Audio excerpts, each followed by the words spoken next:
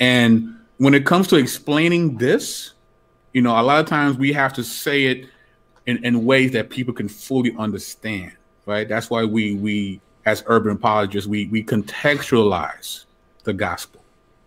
Depending on the crowd that we're speaking to, we have to, customize the message to that particular audience.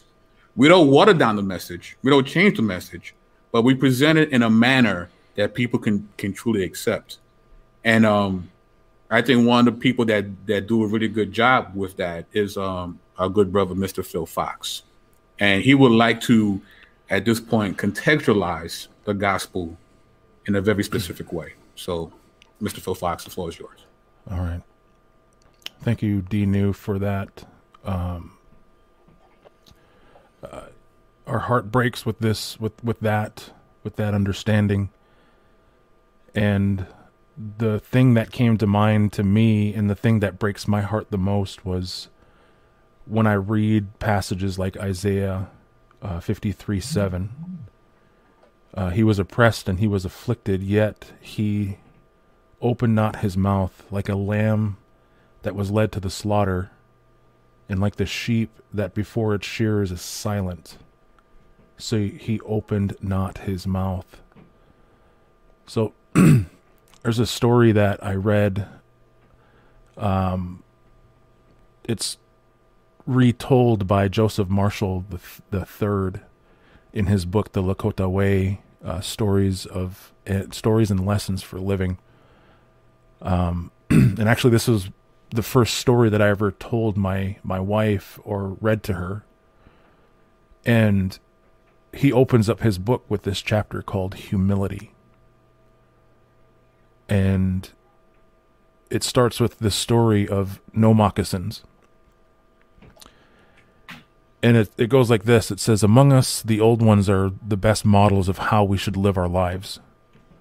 Every old person is a collection of stories because of all that one has lived and all that has happened in their world and in their lifetime.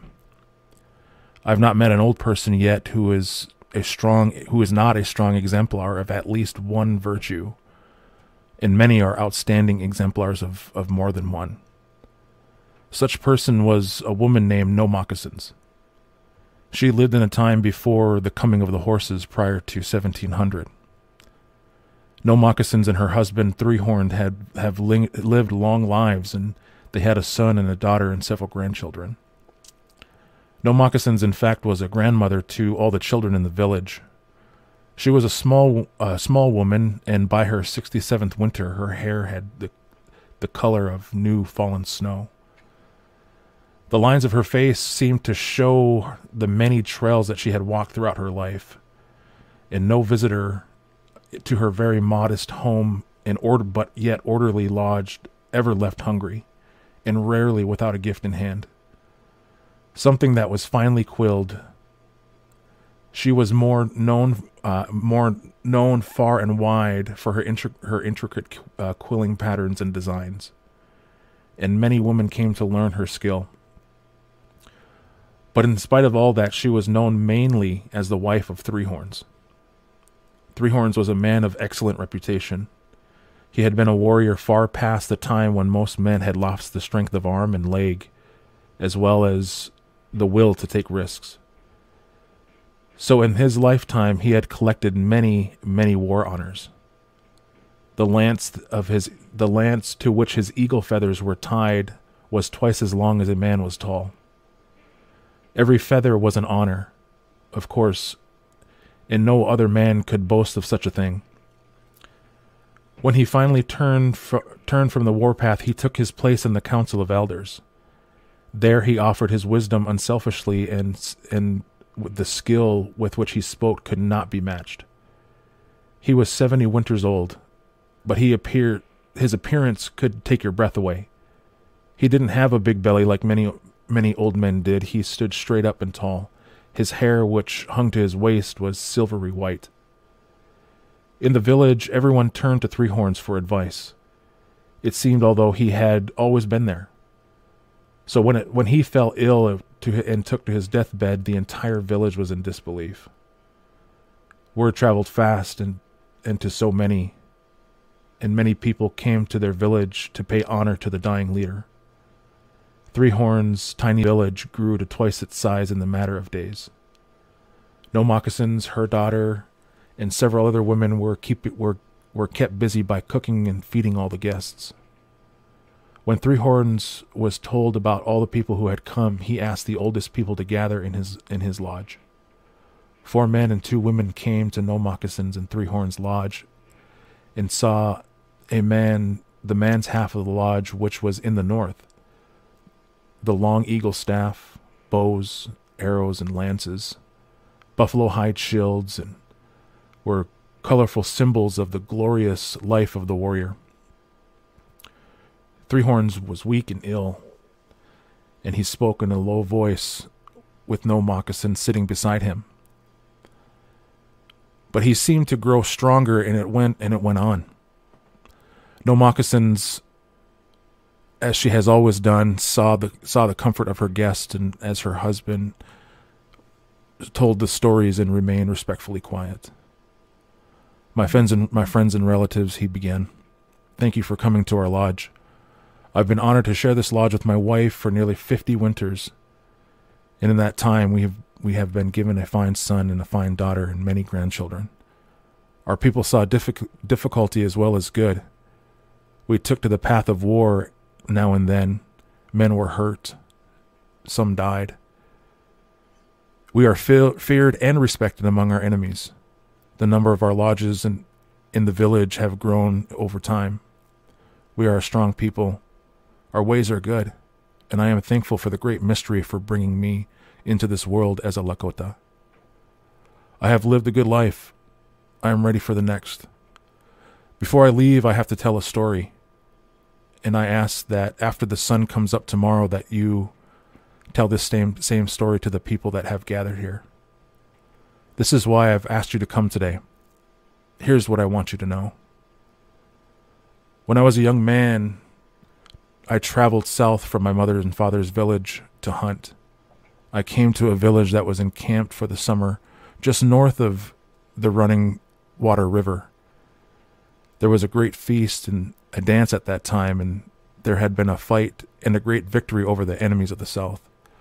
I was invited to join the celebration. It was a good time. There was much food, and we danced far into the night.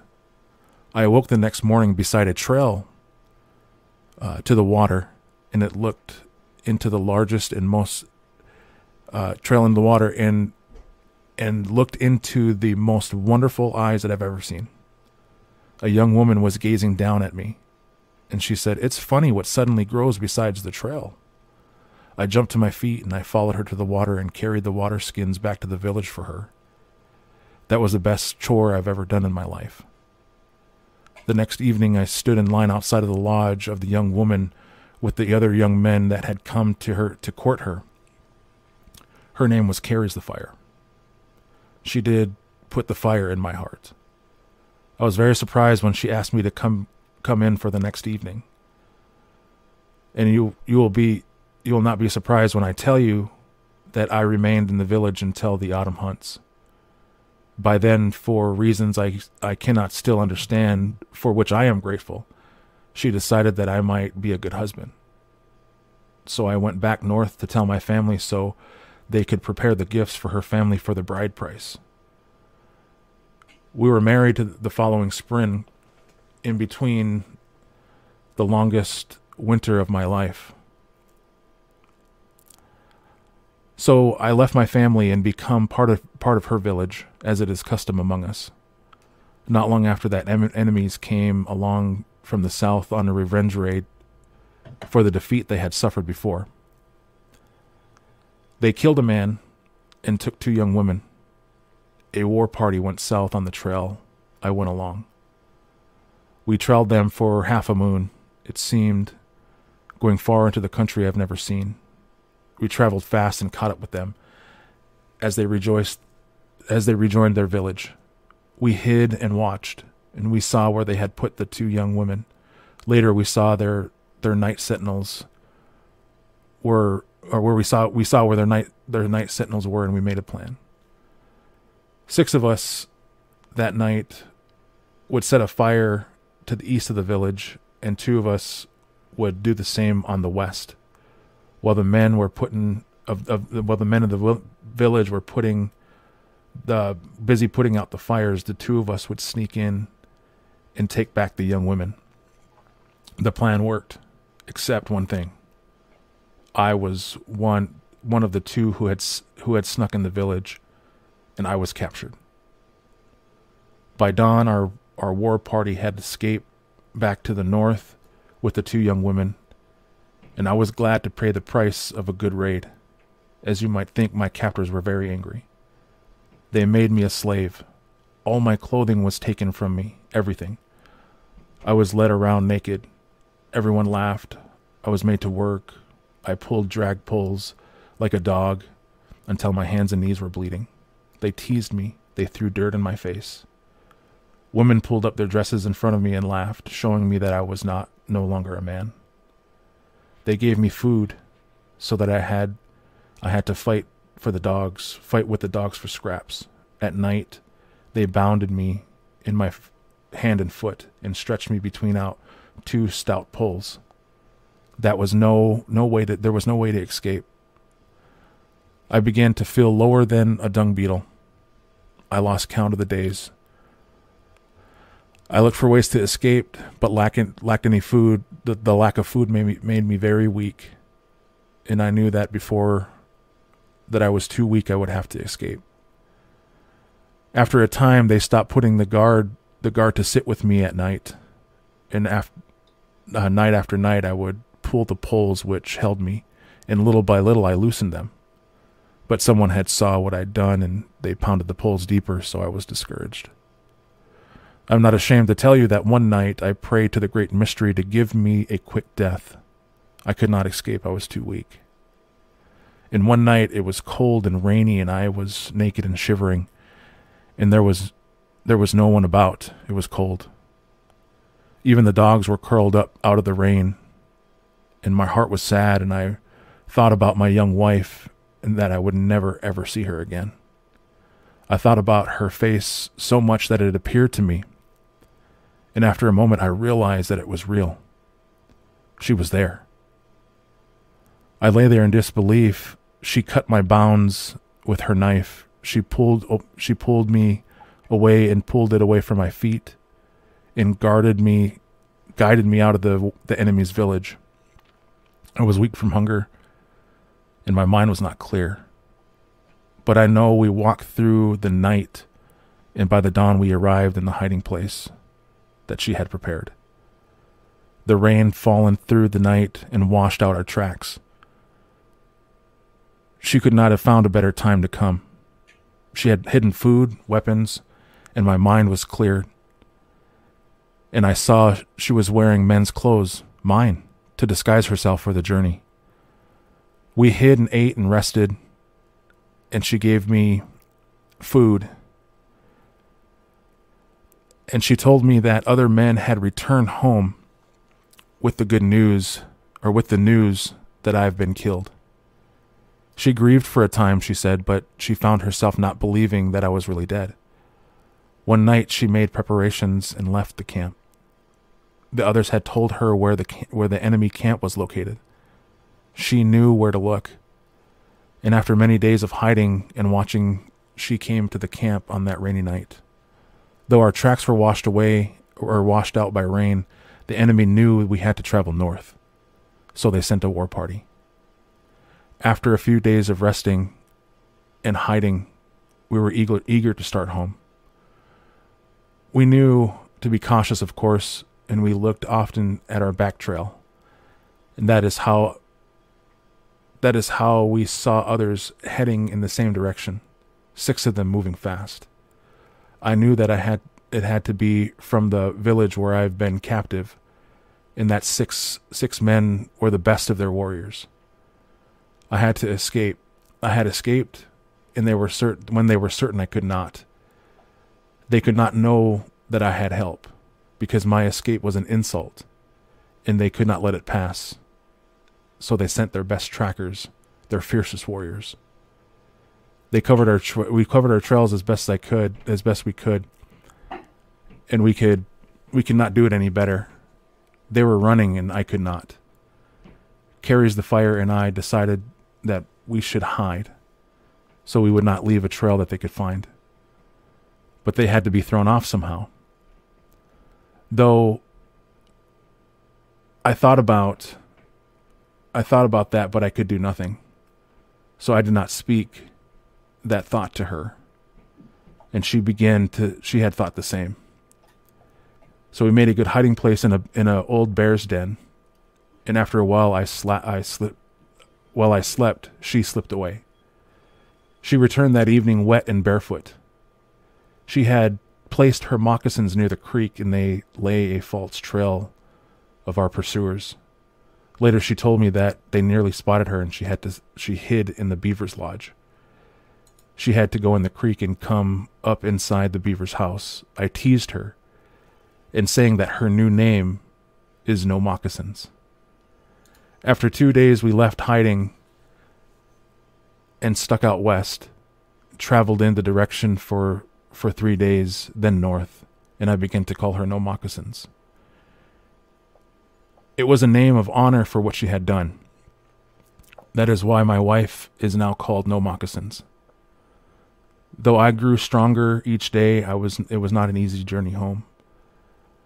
We had to watch for enemies, find food and shelter each night, but it was her quiet courage, more than anything, that was our greatest strength.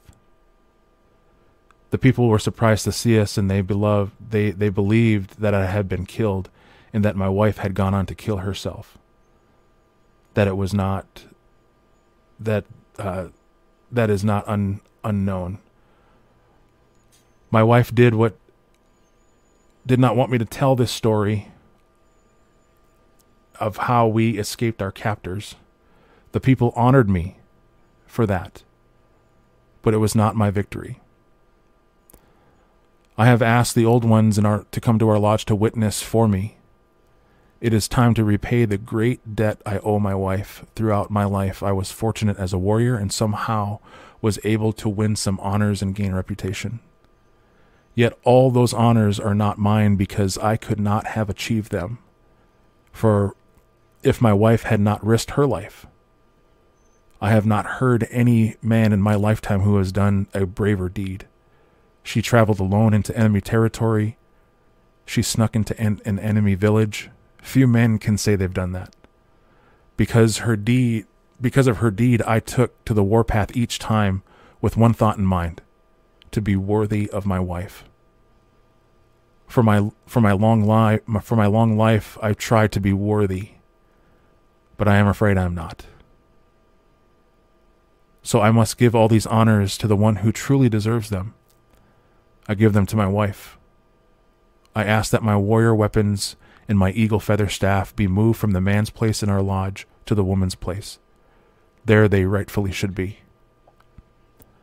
I will leave this world soon, and I ask again that another thing be done. I ask that my burial scaffold only hold my body wrapped in my burial robe. I will leave this world as the man I was before I met my wife, poor and unadorned. All that I appeared would not to be if it were not for this woman. Three Horns sighed deeply and settled back. No Moccasin silently wiped away her tears and pulled a robe over her husband. I have known good people in my life, Three Horns continued. Many were wise, honorable, generous, and brave. But none except this old woman who sits beside me as always had the strength to give that gives true meaning to all others: humility. She did a brave thing, and no one, not the strongest warrior among us, has yet to do the same. Yet she cared not if anyone ever knew. It is time that everyone knows. Thus I have spoken. The old ones who gathered with Three Horns gave word to tell the story of No Moccasin's courage and humility. Through the days and nights followed, the young and old alike crowded around the campfires to listen to the old ones. Before long, No Moccasins' name rose among the smoke of the campfires. Days later, Three Horns had died in the arms of his beloved No Moccasins. Though her loss was great, she comforted others. As he wished, Three Horns' burial scaffold was unadorned. Those who mourned for him also honored his widow. No Moccasins cut her hair short in mourning, but nothing else outwardly changed. She lived her life the same way as always, a small, quiet old woman amidst the bustle of a busy village. She gave her husband's eagle feather staff and his shield and his weapons to the Kit Fox Warrior Society. They in turn decided to hang those symbols of honor in the great council lodge in the center of the village. There they would remain as a reminder of one man's courage in an old woman's humility. The honor and reverence that Three Horns was given in his life now belonged to No Moccasins. Not a day went by that a gift of food was left outside of her lodge door, and every day she shared those gifts with the very young and the very old. For the rest of her days, No Moccasins wanted for nothing. Her winter fire piled outside her door was nearly as high as the lodge. This too she shared. She welcomed all who come to visit, and many of who did were warriors from near and far. They came to bring gifts and to share a meal, and to sit in the presence of courage to learn humility. No Moccasins died in her 70th winter. On her burial scaffold hung her husband's shield, his weapons, and his eagle's feather staff. And on the ground below piled hundreds of moccasins, so she would not have to journey to the other side with bare feet. That's the story of No Moccasins. Philippians chapter 2 says this: Have this mind among yourselves, which is yours in Christ Jesus, that who was in the form of God did not count equality with God a thing to be grasped, but emptied himself by taking the form of a servant, being born in the likeness of men, and being found in human form, he humbled himself, becoming obedient to the point of death, even death on a cross.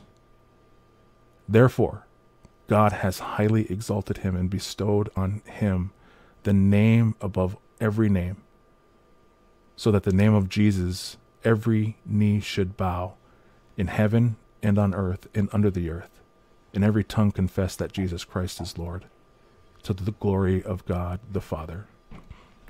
Amen. Amen. Thank you so much for sharing that story. That was, Amen, bro.